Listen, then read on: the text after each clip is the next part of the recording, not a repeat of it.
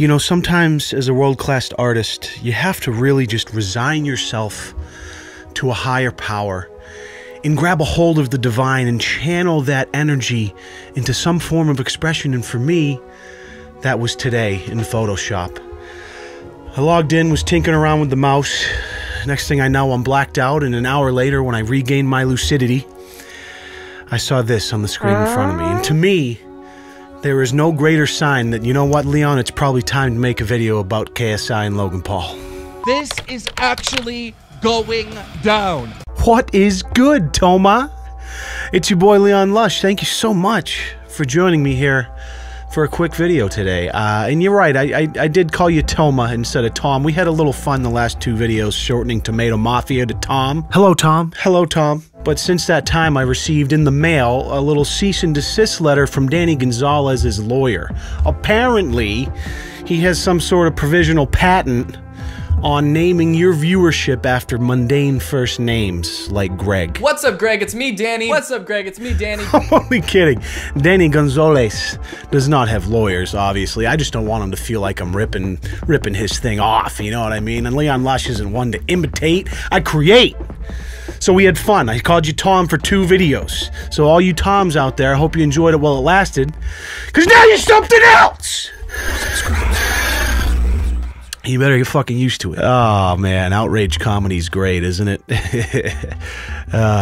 Jump. So what can actually be said about the KSI versus Logan Paul feud? I'll tell you what.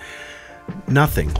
Fuck out of here. It's just a hype machine built to generate hundreds of millions of views over the course of the next several months until the fight inevitably takes place sometime in August, I think. But it provides an incredible opportunity for small to middle-sized YouTubers to take 15 seconds of information and stretch that into a 10-minute video to make a few bucks. Am I right? My fragile heart does not have the fortitude to deal with mean-spirited comments about video length. Anyways, if Logan Paul and KSI both died of measles tomorrow, I wouldn't lose a wink of sleep over it. So I can't, in good faith, give you an opinion on the matter.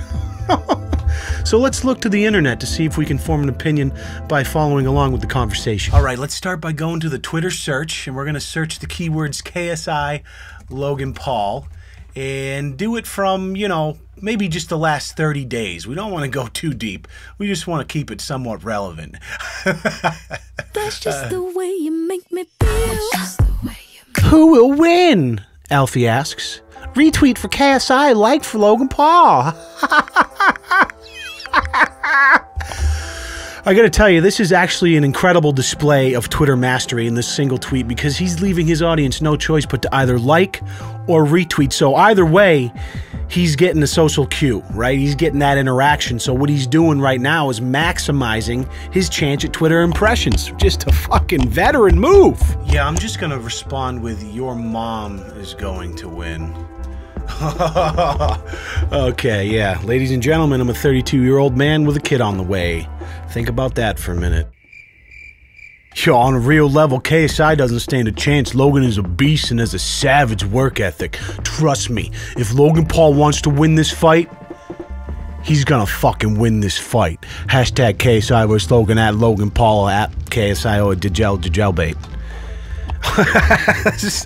And Logan Paul avatar confirmed. You know, that's all well and good, but what this OP probably doesn't know is that Logan Paul once shit his pants in church. So you're gonna have to deal with that. My friend 8 Thoughts likes KSI and all, but Logan Paul should destroy him. Logan is a legit athlete.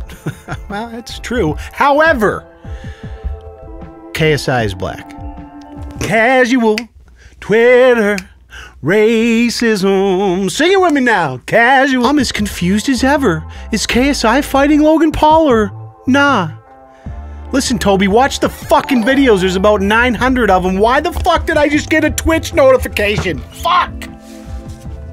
As I was saying, Toby, fucking Toby, watch the 900 videos that they've made about each other, reacting to that video, reacting to that person's reaction, and then reacting to the reaction of the reaction, and then reacting to their friend's reaction, reacting to them, calling them out, calling them bluff, and reacting to that reaction. Watch those videos, and you'll realize that, yes, they are fighting fucking Toby. Yes, it looks like I am fighting KSI. Well, searching through these Twitter search results, this is the 6th time Keemstar has appeared here. He just has his little paws and everything, doesn't he? He's so cute. Who ready for KSI vs. Logan Paul? This motherfucker right here. Anyways, fuck Twitter. Let's head over to YouTube and see what's popping. You know what I'm saying? We're just going to search KSI versus Logan Paul, and I'm sure there's probably no video results to this. 515,000, not bad for something that just started happening only a few weeks ago. You see, the key here is to just scroll down way past all the top results, because the first 50 or 60 results is just all the big YouTubers jerking each other off and saying the same shit over and over again. You gotta dig deep to find the real gems. Logan Paul and KSI are fighting. Yeah? So? I thought female boxing was dead already. Does anyone even watch female boxing anymore? I thought, I mean, at least female MMA is exciting. Female boxing? Who the fuck watches that anymore? Logan Paul versus KSI confirmed. 101 views. Click. Okay. 30 seconds, hasn't said a word, just chewing. This is fucking YouTube. This is how you YouTube.